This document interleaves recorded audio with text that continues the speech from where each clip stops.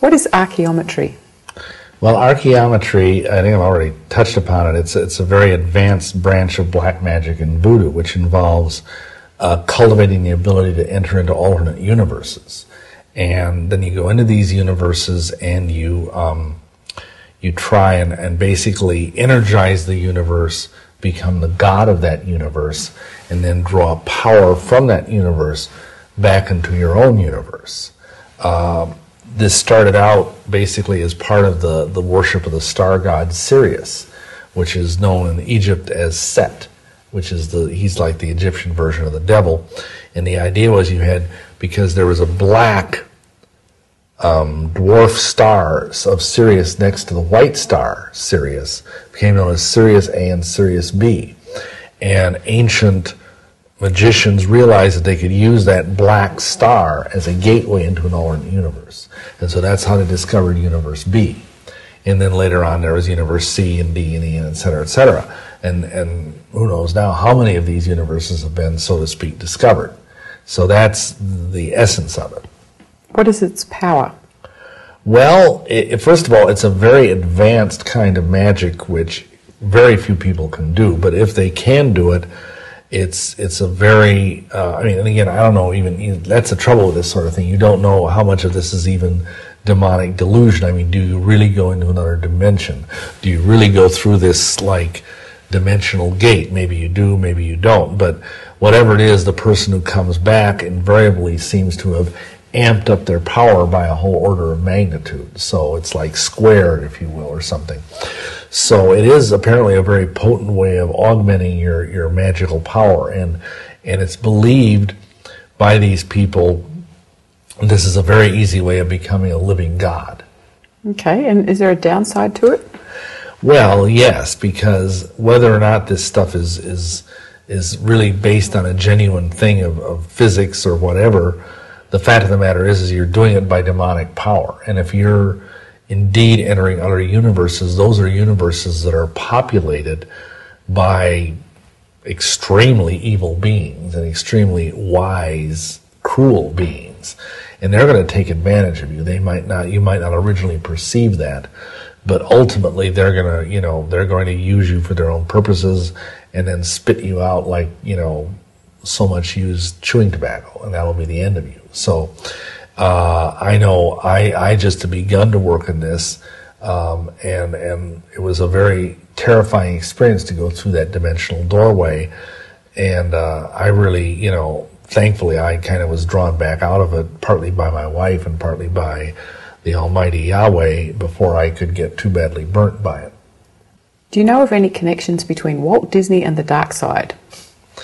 Well, there again, that's a real mind-blowing question, because most people think of Walt Disney and, happy little cartoons, family amusement park. But actually, from the very beginning, Walt Disney was funded by people of the black nobility, the Venetian black nobility, and a lot of basically he was set up to essentially rewrite the fairy tales of Western Europe and make them less Christian and more occultic. And really, if you look at the fruit, if you will, of the Disney empire, and both Disneyland and Disney World and the other places, all of this stuff is very heavily rooted in the occult. The other problem with it is that there's very reliable reports that in the 30s Disney was using drugs. He was involved with very powerful psychedelic drugs, which of course can open the door to the demonic realm. And that's why there's a lot of subtle things in his movies that point kids toward drug addiction. And better people than I have done very careful commentaries on the Disney, especially the cartoons, and how each and every cartoon draws kids subtly into more and more occult stuff, and it's getting more and more obvious. Originally it was very subtle, but I can even remember my favorite Disney film was Fantasia. And there's so much occult stuff in there, and not just in The Sorcerer's Apprentice, and not just in the Night on Bald Mountain segments. And part of that movie was just over the years of watching it whenever I could, because of course this is before there were video cassettes, I just got enthralled with that. And I ended up, I think that's maybe 10 or 15% of the reason, just that single movie, why I got into the occult. So it's a really disturbing thing, and especially when you consider that so many thousands and thousands of parents just sort of surrender their kids to the Disney empire. Whether they take them to the amusement parks, or whether they let them watch videos and use the videos as kind of babysitters. It's not a good thing. Thank you. Have you ever had any contacts from people who really know what's going on with Disney, about what they're planning? Well, we've had 2 or 3 people at least over the years who had said that they're especially at Disneyland, that children were actually being briefly kidnapped and mind controlled and given mind control things, and then somehow plunked back in their parents' custody before their parents got too alarmed. And also, the whole thing, like the movie Pinocchio, which of course is one of Disney's most famous films, has this whole segment in about the lost boys who go onto this island where everything is wonderful. And that's like a metaphor for Disneyland. And of course, little Pinocchio's going along with them, and they get to do everything they want. They get to play pool and smoke cigars, and yet as they do, they start turning into jackasses. Their ears start growing and everything. And not Disney made this up. I mean, this is part of the story originally, but the metaphor is that the jackass is a symbol in the Bible of the unsaved, unregenerate person. And it's like Disneyland and Disney World and all the Disney products are scientifically designed to bring out that part of a child, to bring out the unregenerate, untamed, savage nature of them. And when you add that to the fact that at least, some kids are actually being spirited off and somehow ritualized or mind controlled is very, very disturbing. When you say they're scientifically designed, what do you mean by that? Well, I mean, that all of the different, first of all, of course, the parks teach evolution. Second of all, a lot of the stuff in the rides and whatever is designed to just evoke that part of a child's personality. And in terms of the movies and everything, the videos, they teach values which are subtly anti-Christian, and thereby they're doing things. They're teaching the kids values that will cause them to move in the direction of being, if you will, wild donkeys instead of being good little Christian boys and girls. Now, maybe the use of the word scientific is a little bit extreme, but still, I've read, there are people on the web, there are very serious Christian researchers that just line upon line have dissected movies like The Little Mermaid and The Beauty and the Beast and The Lion King and, all of the Black Cauldron, all of these classic Disney cartoons are just full of this stuff. And if a child is exposed to it without the parents sitting there and saying, oh, well, that's not really true, or that's not right, or whatever, then they're going to end up being a little pagan before they're 10 years old. Okay, thank you. Please tell us a story about the child that came to you who was having problems since the parents had taken them to Disneyland. Well, yeah, this one little boy was brought to us by his folks when we were ministering in deliverance, and they'd taken him to Disneyland because we were all up in the Pacific Northwest, and so it was closer for them. And essentially, the child was started having all of these acting out episodes after going to Disneyland, even though he told everybody he loved it, But he had all these, bizarre dreams, and he would talk about, being in the red room and being in the blue room and being made to do icky things and stuff like that. And it was all coming out in nightmares. And they said, well, it sounds like this is some sort of weird kind of satanic thing or other. And so we did some ministry on him, and we had him sit down and draw, because he was, I think he was maybe 5 or 6 years old at the time. And we had to draw pictures, and it turned out that he was led through it's so strange, a maze that perfectly mimicked the fallen tree, the cliphotic tree of the back, what's called the night side of Eden, the cliphotic tree of life, and that all the colors matched and everything, and they were leading him through these things, and he was describing things that a 5-year-old child, whatever age he was, would have no way of knowing about the back side of the tree, the tunnels of Typhon and everything, and he was describing people, like putting things in his, private areas and all this, would lead me to believe. And this, we were very careful not to ever lead the kids and say, oh, well, did someone do something to you? Did someone put something there? And we just asked, well, what happened? And that's what he said he was remembering. The more we prayed, the more we asked the spirits that were preventing him, because they always, of course, give these kids, suggestions, you won't remember, don't remember this or we'll kill your parents or something like that, So there's a certain demonic wall you have to break through, but we did by the power of the Holy Spirit, and then the child was remembering some of these sexual things that were done to him, and this was all done in the context of some place in Disneyland. And he'd actually gone missing from a ride, hadn't he? He had gone missing from a ride, and at first, the parents were just a little worried, but it took about, an hour or so, and then he turned up and he seemed to be fine, and of course they called they have Disney security there and everything, and they found him, and nothing seemed to be the matter, but then later on all these things started happening. So I don't know. It's really sad when something like that, which is basically a national monument to childhood, and it's being used for evil purposes, but I really think that's what's going on. Is there anything more you can say about this whole Disney thing? Well, a lot of people might say, well, where do you get all this information about the background of Disney himself? And a lot of it was some really groundbreaking research that was done by an acquaintance of mine who was a very serious scholar. And he just made a point to really dig into this. And he has done an amazing amount of work.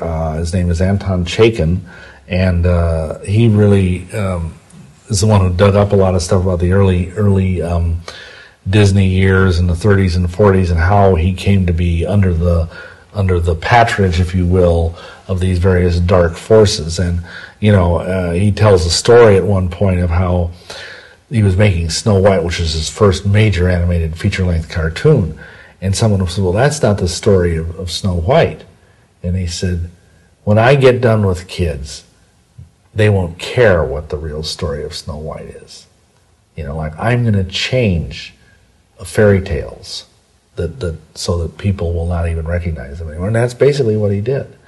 And I don't know if this fellow's actually put his stuff into print, but I do know it was copiously footnoted, the manuscript and stuff that I was able to see, and it fits with, as I said, the personal experiences I have.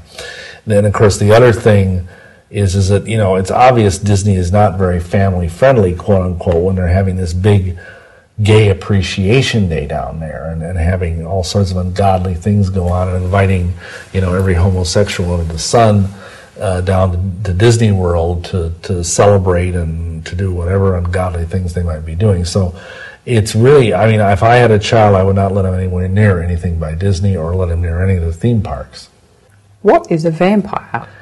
Well, a vampire, let me give you the classical definition, and then I'll give you the real definition. I mean, classically, a vampire is a walking corpse that sleeps by day in a coffin or some other secluded place out of the sunlight and then rises, and at night it subsists by drinking the blood of the living.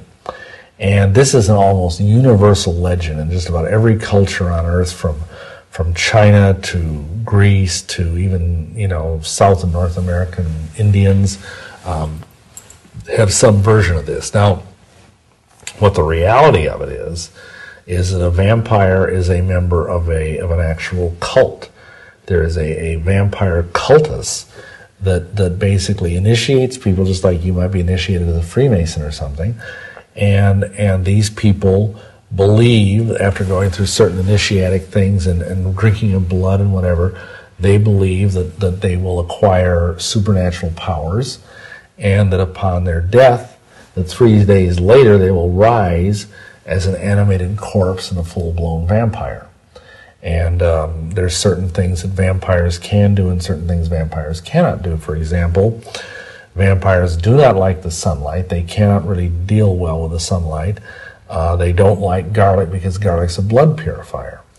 And of course, they don't like Christian religious symbols. On the other hand, they're able to, they some of the things that are like Hollywood, I've never seen a vampire turn into a bat. I've never seen them turn into a mist or, float under a door or turn into a swarm of rats like you read about in the book Dracula. But they do seem to have some control over the elements.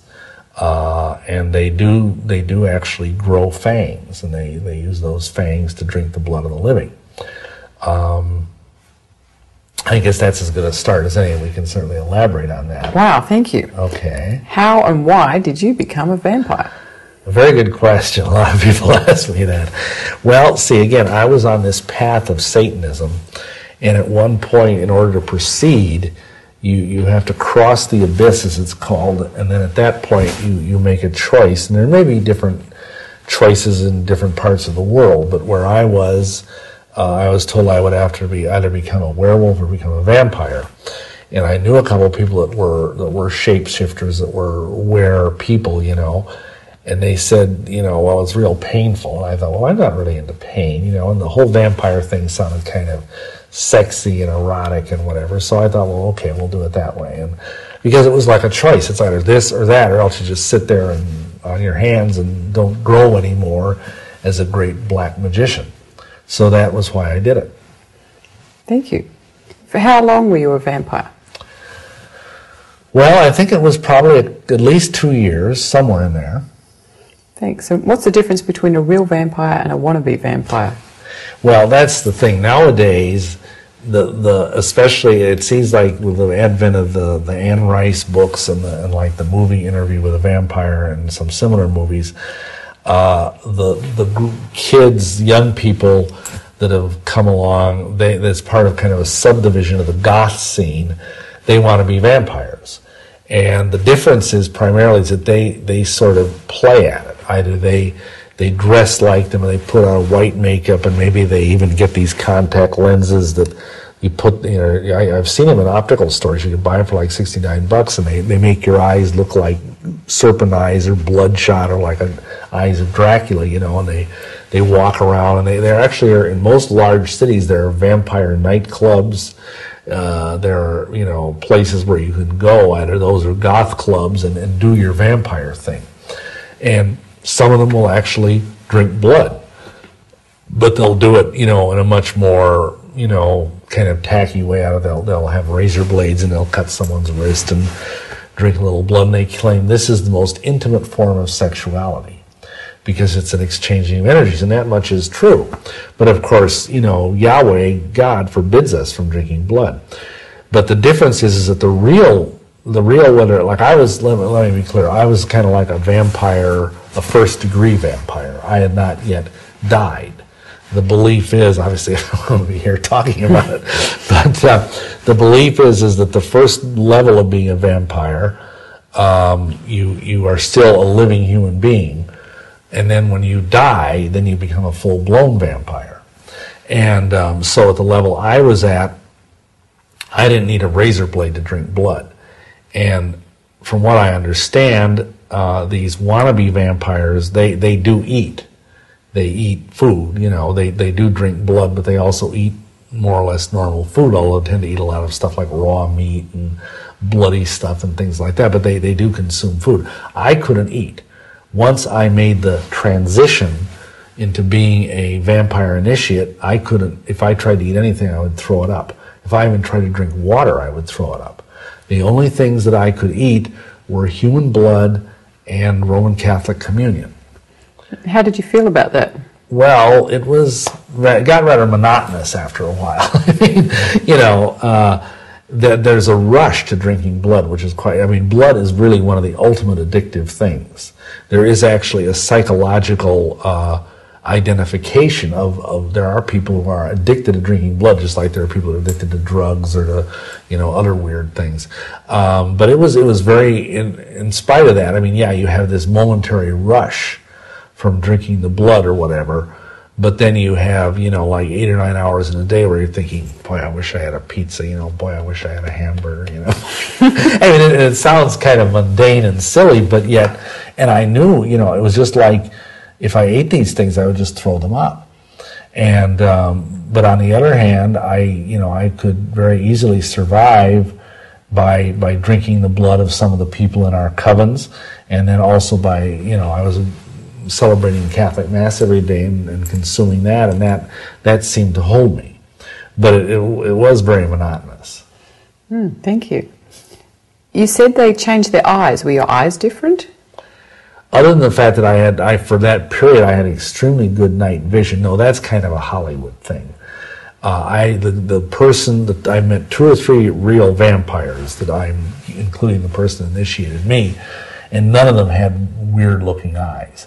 But a real vampire, their skin, and this is something, I mean, I know for a fact that Anne Rice, who wrote the novel Interview with a Vampire, among many others, she has obviously been in contact with real vampires, because their skin, and even my skin was like this, it gets this kind of beautiful, translucent, glowing quality. It's like you can almost see the veins like stained glass through their skin, like on their face and on their hands. I'm sorry, I forgot where I was going with what your eyes look like. Oh no, my eyes look reasonably normal, other than the fact that they would just totally expand, like at night. I mean, I could see in total darkness, which was good because I was sleeping in a coffin, which was totally dark. I mean, there's no light inside of a coffin. Wow. When you said that Catholic communion kept you alive, what did you mean by that? Well, see, in the Catholic faith, it is doctrine that in the wafer or in the blood and the cup of wine, that contains the entire body, blood, soul, and divinity of Jesus Christ. So in my case, because I was a priest, I got to drink both from the cup and then eat the wafer. But it wouldn't have mattered. Either way, I was actually consuming an entire body of a human adult 33-year-old male, according to Catholic doctrine. So the idea is that was enough blood, quote unquote, to keep me alive. Now, just let's back off from this one step and think, how strange is this? That, you know, there's enough demonic power in Roman Catholic communion to keep a vampire alive. I mean, the implications, I would think, for the average Catholic who's, you know, going to communion every Sunday should be rather staggering, I would think. Because this, you know, I was this vampire who had, you know, totally given himself over to the devil, and I was celebrating Catholic Mass every day. So in a whole day, say how many wafers could you live off? I one. You could live a whole day off one little wafer, which has got probably half a calorie. Yeah, plus the wine. And how many, you could go forever on just one wafer a day? No. You needed the wine as well? I needed the blood. Right. Human blood. Right, and how often would you need the human blood? Oh, every other day or so. Mm-hmm. But the need grew.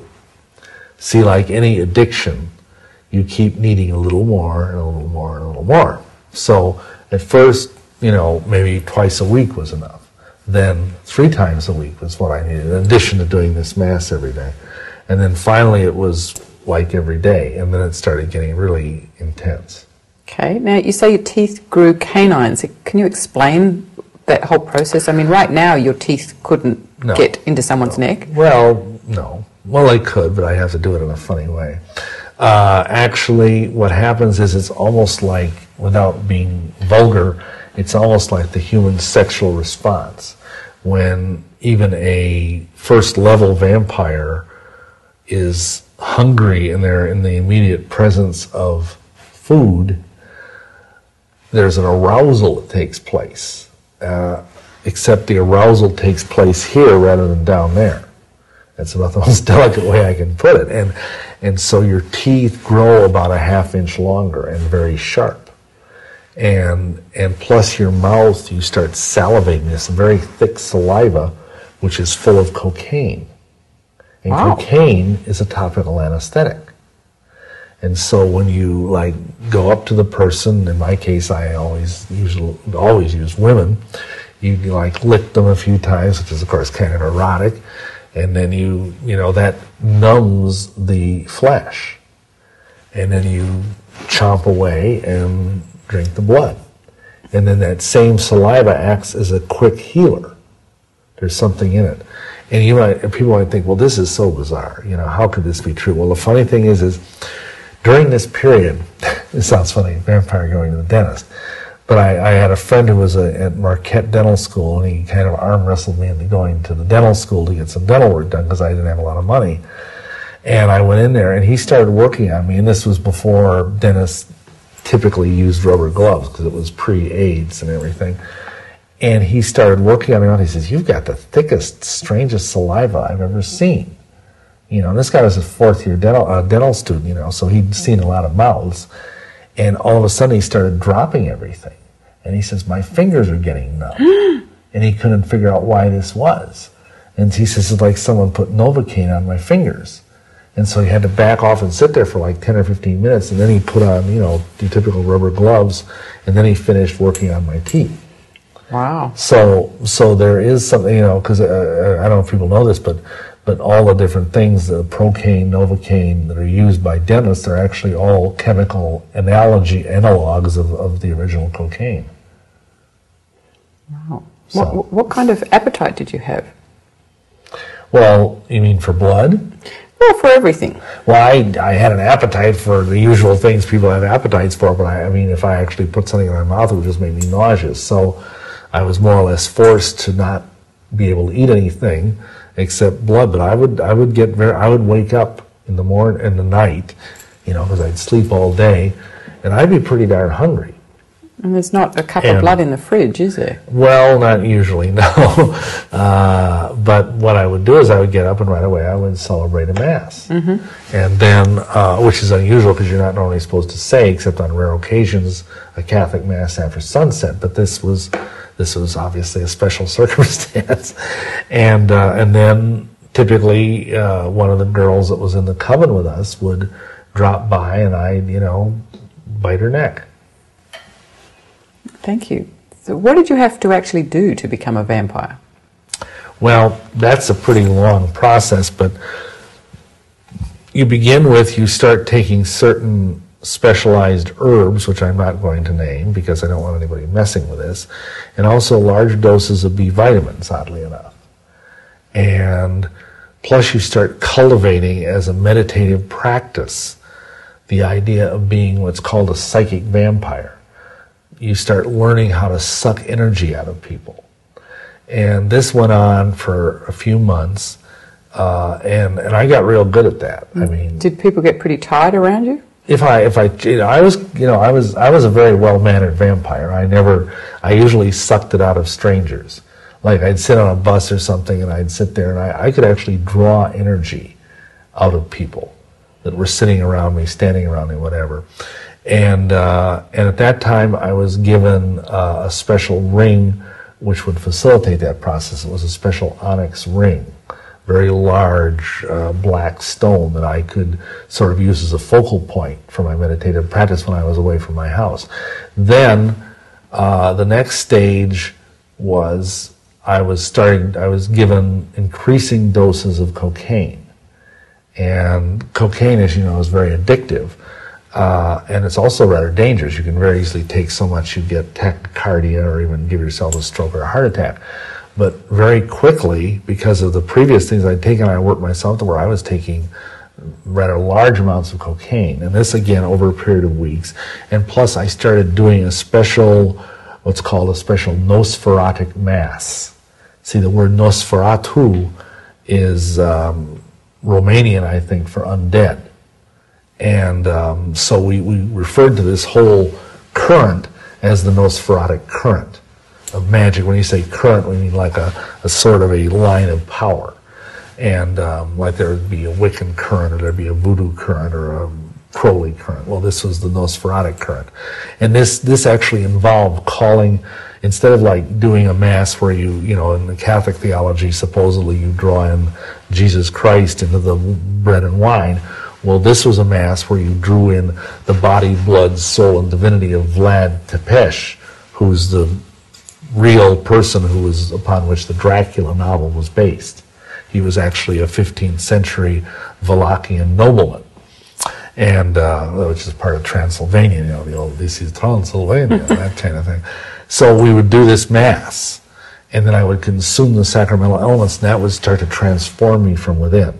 And so I could take increasing amounts of cocaine. And of course, there's a lot of anxiety involved in this too, because I could feel there were changes taking place within me, actual chemical changes. And in fact, my blood type changed. The Rh factor in my blood type changed between before vampire and after vampire. From what to what? I can't remember. I think it used to be O positive, and now it's O negative. And it's still O negative. Oh. Yes. And then finally, one night, I think I had like 50 lines of cocaine, which is a huge amount of cocaine. And I was... Would that normally kill someone? Yeah. Right. Yeah. Well, that was sort of where we were going, wasn't it? Right. And as I was doing this, all of a sudden, my master, if you will, the master vampire who initiated me, came into the room. And I was totally not expecting it, because this was in our home. We had a chapel in our home, as I said earlier. And I wasn't even ready for this, and he says, well, it's time, you know, and he came over and bit me in the neck, and then kind of almost exactly like what's in some of the movies, he opened up his chest, tore open his chest with these real long fingernails, talons almost, that he had me come and suckle at his chest and drink his blood. And by doing so, and then he said certain, just again, kind of like in the Catholic Church when you're ordained a priest, they place hands on your head and there's certain magical words that are said, and then poof, you're a priest. Well, this, as I was doing this, he put his hands on my head, and you know, something happened to me. And at that moment, the vampire, if you will, virus, although it's more than a virus, it's both a spiritual thing and a physiological thing, was passed into me.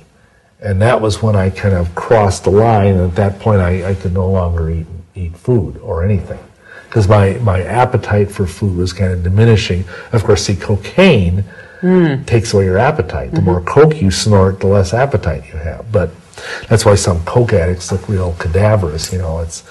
So anyhow, that was more or less how I made the transition. And what I want to explain about this is that all of this took place in the context of a very strange, weird branch of the Russian Orthodox Church.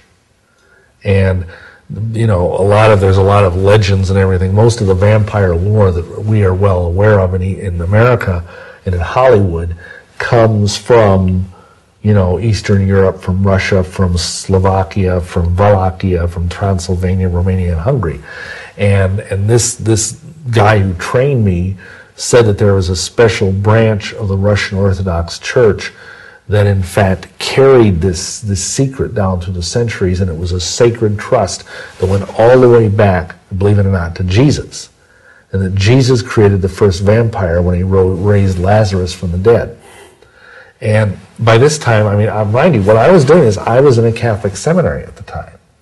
So I had just enough knowledge of the Bible to be dangerous, and I believed this stuff. I thought this was a holy thing I was doing. I thought I was going to be, this was a calling, and part of what they actually say, they say it in Ugo-Valachian, which is the ancient tongue of the Nosferatu, but I was being told that I would be eventually made into an angel of death.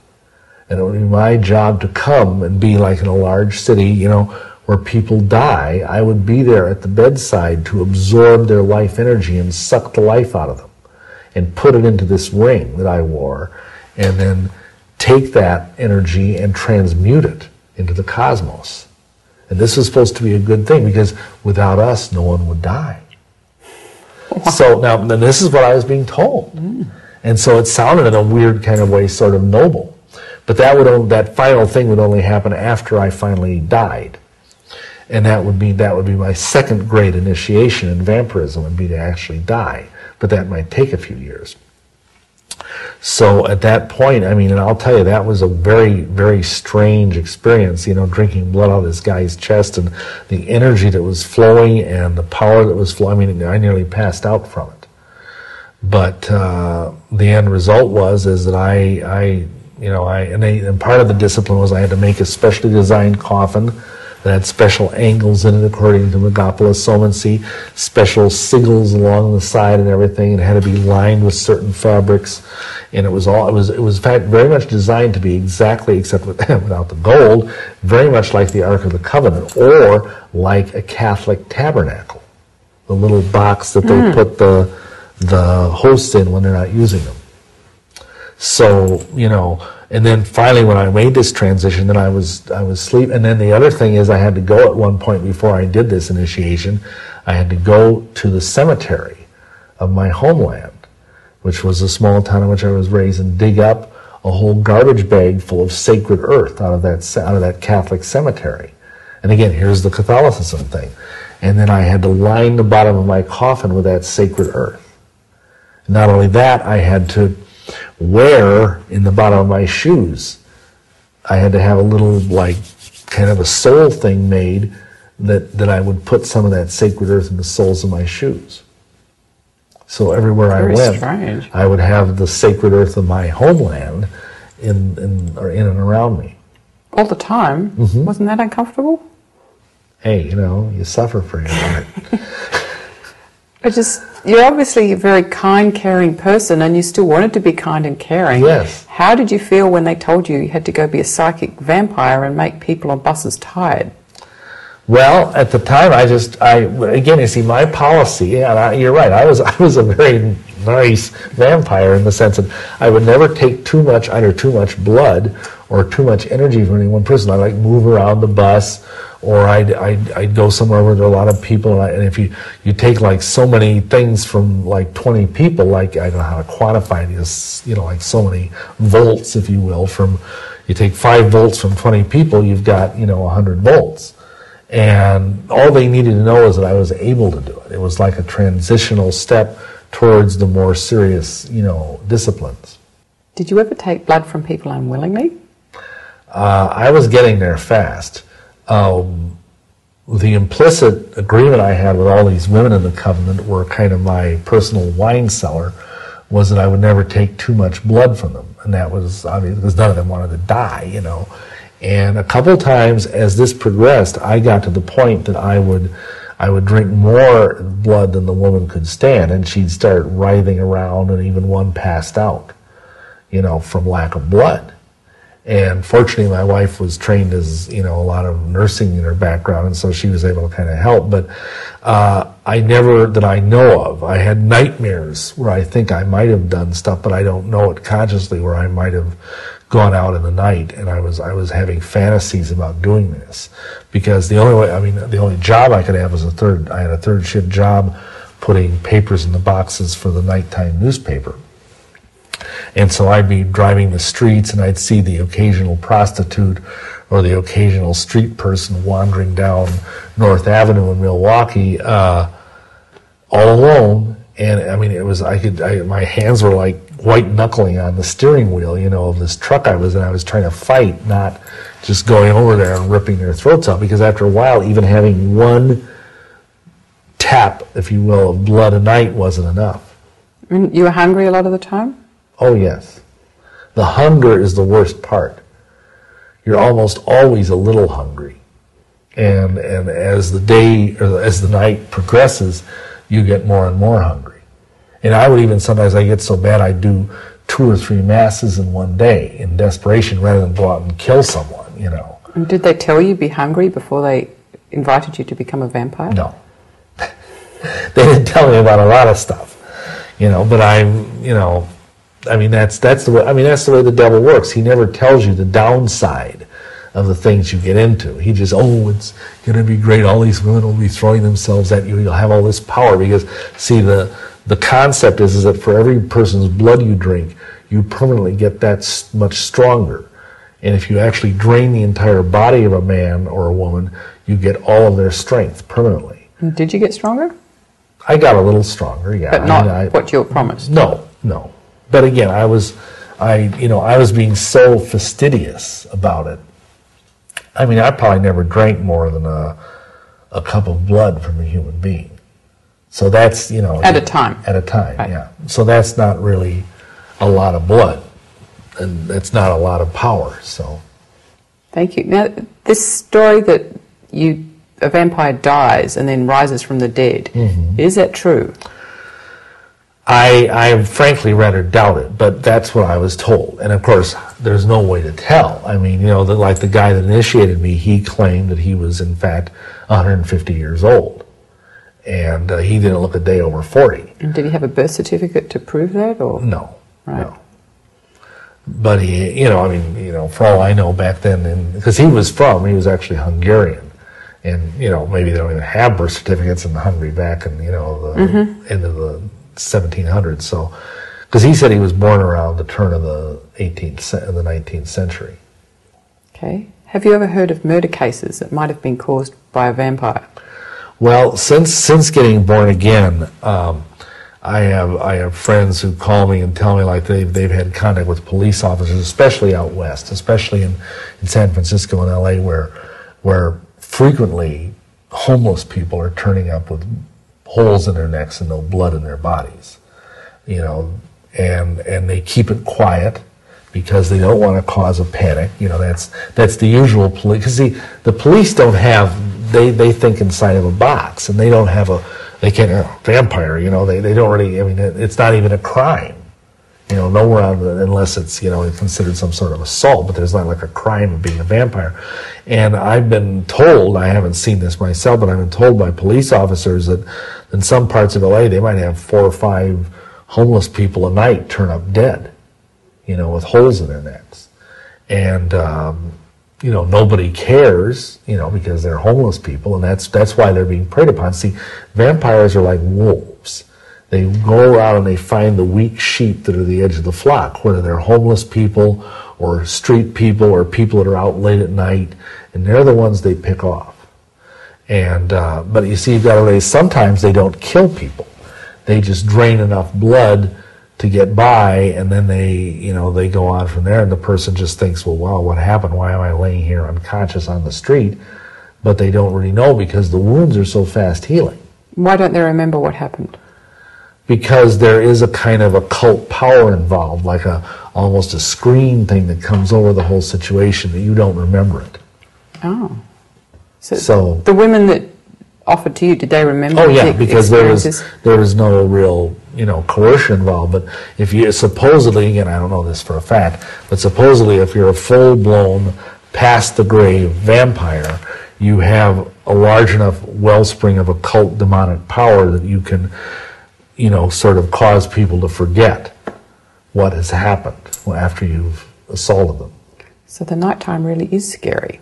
Well, yeah, it can be. It certainly can be. I mean, when your parents tell you there's nothing scary out there, it's not totally true. No, especially if you don't, have Yeshua HaMashiach as your Lord and Savior. Yes. Are there women vampires? Oh, well, yeah. It's actually, I think there are actually more females than males. Oh. In fact, one of the scariest women I ever met in my life was a female vampire I met long before I got into it myself. Way back at the beginning of my occult studies, I was at a big conference of occultists and adepts in Milwaukee, And this lady walked in, it was just this drop-dead gorgeous blonde. And she had on, like, she was dressing like she was a vampire. I mean, she had, like, you know, this real tight black leather dress and this, like, crocheted cape that was down, you know, it had, like, bat wings, you know, and all of that, and a hood. And you know, she just had this energy about her. She just drew people to her like a magnet. Very, very charismatic and very physically beautiful. She was about maybe, you know, 2 or 3 years older than me, maybe 26 years old. And I was kind of like, you know, at that time I was single. This is long before I met my wife. And, you know, you're kind of that age, kind of following her around, you know. And this friend of mine who owned the occult bookstore, every Sunday, he says, you don't want to get involved with that woman. Because there was, even then I had a slight ability to see auras, and there was like a darkness around her that was palpable, but it was a very voluptuous darkness. And he said, this lady literally kills like one man a week and drains their blood. He said, she is a full-blown vampire, and you do not want to mess with her. And, you know, not only did she kill men, but she sexually tortured them. Because you get more of a thrill out of the blood if there's adrenaline in it. It gives it a certain bouquet. If there's fear, and of course fear produces adrenaline within the bloodstream. So she would torture men and then drain their blood and kill them. And being beautiful, she had no trouble getting men to come. Attracting men. No, plus she had it, like I said, it was almost like being in the presence of you know, like a Venus flytrap planet. You were just, if you were a man, you were like drawn like a magnet to this woman. So, yeah, there are certainly female vampires, as in many cases, often the female is deadlier than the male. And what would they do with the bodies in a case like that? I really don't want to know. Okay. I know what I was told later on is that, and I mean, I have no way of knowing. I kind of doubt this, but that people have, you know, like acid baths and things like that, and they just, you know. And of course, we know there are serial killers out there that are not vampires, that are just, I hate to say it, normal serial killers, but that they seem to have little trouble getting rid of bodies, and, you know, either they cut them up and put them in garbage bags or whatever. I have no idea. Okay, thank you. How does vampirism spread? Well, it spreads like any other cult through initiation, and also by contagion. Because if you are bitten by a vampire, if you don't go through all of this other stuff, you still have this, whatever it is, enzyme. I was told it was an enzyme that is put in your bloodstream, and it makes you start to kind of be drawn in that direction. You start liking the things of darkness. You start, but it's very, very subtle, unless you have it done more than once, several times. It's not anything you'd ever notice, but you just start, maybe like all of a sudden you're liking horror movies more, or maybe all of a sudden you find you're getting more of a taste for raw meat, you know, like cannibal sandwiches or steak tartare or something or other. And it's very, very subtle, but eventually a lot of these people will end up getting into the goth scene, going to these vampire clubs and so on, and they might very well be drawn into a more serious vampiric relationship. So that's, I think, how they get their converts, is they attack people and the person doesn't even know they've been tapped, so to speak, and then a year or so later they are drawn into the vampire scene. I see. How many other people did you know who were real vampires? Well, I think I'd say there's about 3 other people I knew that were, you know, supposedly full-blown vampires, and then there was one other guy I knew who was a vampire in training. Okay, and how many vampires do you think there might be in America? In terms of, well, I don't know. I mean, first of all, I want to clarify that I have no way of knowing. I don't even know if I believe that these real vampires are actually animated corpses. I don't honestly think. But what about people like you? I'll count Well, them too. I would have no way of knowing. I would guess probably not many. I would think maybe a few thousand in the whole country. But again, this thing has really spread. I mean, when I was into this, none of this goth culture even existed. Now it's very fashionable. I mean, you can actually find internet sites, you know, First Church of the Vampire, or the Vampire Church, or whatever, and it's between that and the movies and the books and all of that, it's become very, very popular. So it could even be 10 times that amount. And how did you like being a vampire? Well, I would describe it the way I've heard many addicts of many descriptions describe their addiction. I would say it's like, 2 or 3 minutes of unbelievable ecstasy followed by 24 hours of absolute hell.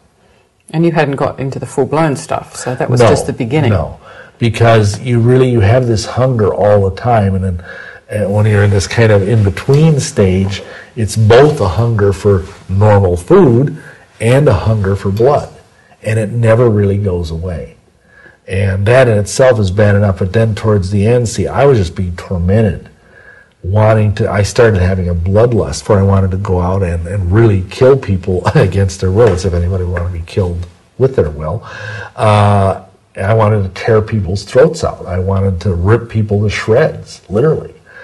And it was all I could do, just mainly my love for my wife Sharon, and the fact that I knew that if I did something like that, it would probably ruin our life, ruin our marriage, because I think of taking a human life.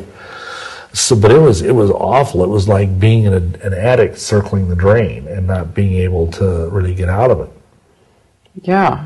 So, and how did that consume your thoughts? Oh yeah, pretty much. I mean, oddly enough, the only way I was able to deal with it was by writing. I wrote some very awful novels that were like occult novels that were very, very evil, and I kind of used that as a sort of therapeutic way of getting rid of some of my ha-ha-ha demons. But even that wasn't working for long. I mean, I knew sooner or later I was well on my way to committing a very nasty homicidal act. Right. And then, I mean, even for evil people, they've got to worry about going to jail. Oh, sure. Okay, were there other disadvantages to being a vampire? Well, of course, all this happened before the AIDS thing, but I'm sure that would have been an issue. I mean, I think even when I was doing this, there were at that time some people running around with AIDS. It just wasn't, well known yet. But not ever be able to go out in the sunlight, not ever to be able to sleep with your wife because you're sleeping in a coffin. I mean, you try sleeping in a coffin for a couple of years and see how you like it. I mean, it's not a lot of fun. And yet, I was deceived into this. I was told it would be this, I'd be like a walking god upon the earth. And actually, most of the time I felt rather miserable. Okay, were there any other disadvantages to being a vampire? Well, other than the fact that I was probably as lost as a golf ball in a wheat field and going to hell, I can't think of any offhand. Okay, thank you. And has it affected you physically in any way since then? Well, yeah. When I came out of it, I have a very delicate digestive system. I still have trouble digesting food.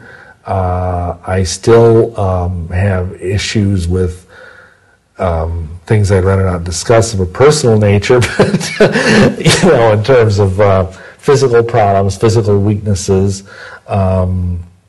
Really, it to a degree, it ravaged me. And I know that Yeshua is gradually healing me of some of those things, but oddly enough, now I have very bad night vision. It's only very recently been getting better again. And of course, there's always this little itch in the corner of your mind to go and drink blood, just like any addict. It's always there kind of in the back of your mind waiting on a street corner, but it isn't even an issue anymore, but, I'm aware of it, but I never do it. Because it's now been, let me think, going on 20 years. So, I've, to use the Alcoholics Anonymous term, I've been clean and sober from vampirism for 20 years. But it's an awful thing to have in your memory, and an awful thing to have on your back, because the imagery, the nightmares, everything, it's horrible. Thank you. Why did you only go out at nighttime? Well, because really the sunlight was very harmful to me. I could, if I wore long sleeves and gloves and a wide-brimmed hat and dark glasses, I could go out in the daylight. But if I remember one time I inadvertently exposed my hand to the sunlight, and within 30 seconds there were blisters on my hand. So, and that's because the sunlight just is very detrimental to the physiology of someone who's moving into that realm. Thank you. How do you kill a vampire? Well, the lore is, of course, anybody could have killed me. Because I was still a more or less normal human being. But the lore says that you either, have to drive a stake through their heart, and then cut off their head and fill their mouth with garlic, which of course will do a pretty good job of killing a normal human being too. Or by fire, if you burn them up to a crisp, that usually does it. Or if you get them out into the full sunlight and force them to stay there for like a minute or two, they'll usually, the lore is that will kill them. And I could believe it just from what the sunlight felt like to me, because I know if I'd have left it literally, it was almost like a very, very bad sunburn. And if I'd have left mine out there, I probably would have had second-degree burns within a minute or two. Wow. So, but again, I'm not really sure any of this stuff is true. This is stuff that I've just been told. I don't know any of it by first-hand knowledge. Except for what it did to your hands. What it did to my hand, yes. Thank you.